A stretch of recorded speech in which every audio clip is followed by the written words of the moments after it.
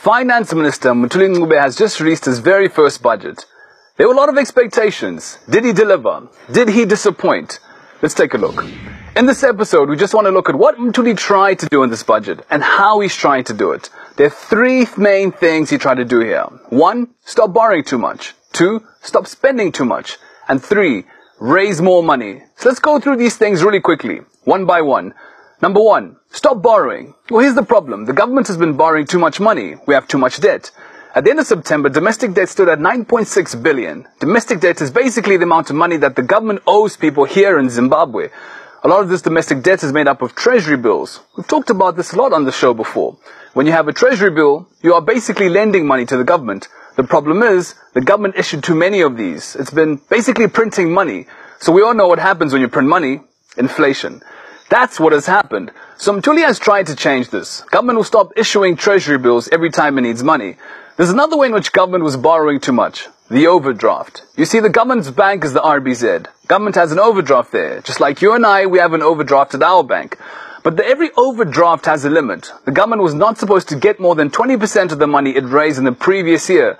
But the government kept going above this limit. Imagine, you have a bank manager that keeps lending you money, even if you never pay back.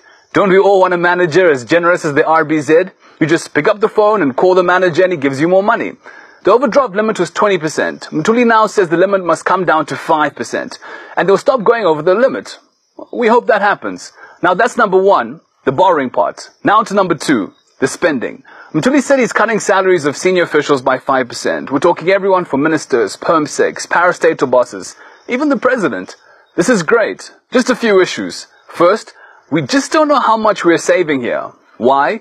Because we don't know how much these guys actually make. Mthuli should have given us figures. Tell us how much exactly are we saving here. Second, it's great to cut the salaries, but it's even better to steal their allowances and perks.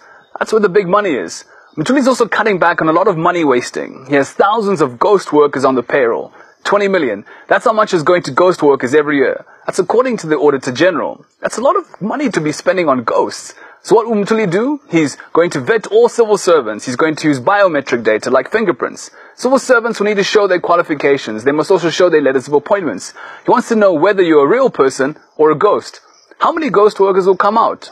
Mthuli's like a prophet here, laying hands on the civil service and telling demons to come out. It's an exorcism. This is going to be very interesting. He's also cutting back on cars. The finance minister said he's also reducing the number of embassies. We have 46 embassies and consulates.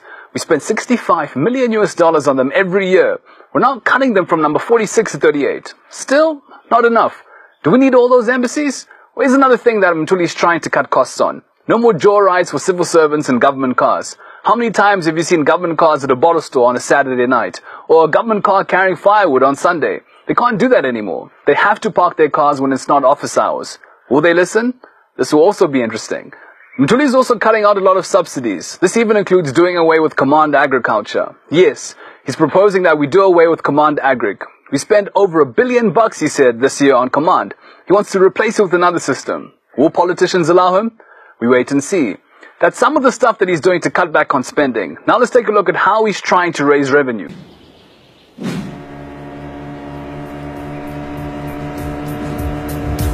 Lake Chivero, Handeku Parks. Remember, we have one big problem, the budget deficit. We're spending more than we are making. So the finance minister is trying to close that gap.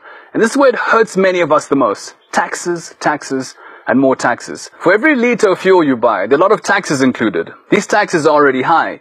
Ncube has made it even harder for you and me. He's increased one of those taxes, excise duty. It has gone up by 7 cents on diesel and 6.5 cents on petrol. Now we all know what this means. Fuel prices are going up, and we all know what that means. The prices of everything else will go up. It's not going to be a very Merry Christmas for a lot of us. And if you run a shop and you take US dollars, you're supposed to pay your taxes in US dollars too. If you want to buy a car from outside the country, now you have to pay your duty in US dollars. Same thing as if you're importing wine or cheese or even handbags and makeup.